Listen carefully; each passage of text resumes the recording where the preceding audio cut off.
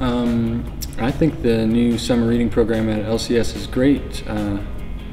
It encourages students to engage with reading in a way that they want to. It's not necessarily a book from a list or a book that you're going to have to write chapter summaries about, or you're going to have to take quizzes on to make sure you read it as soon as you get back to class, and that's all you do with it. It encourages, before reading necessarily, an engaged inquiry into what students are interested in. So you could use podcasts and articles and blogs to research a country you're interested in. You could listen to an audiobook. You could read a popular book on anthropology. You pick any book off the shelf and what looks interesting to you.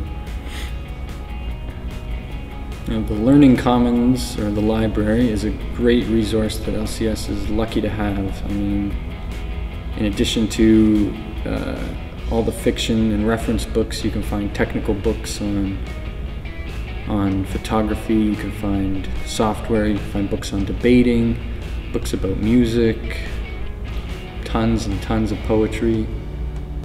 If you're looking for more books on philosophy, if you're looking to read up on different religions,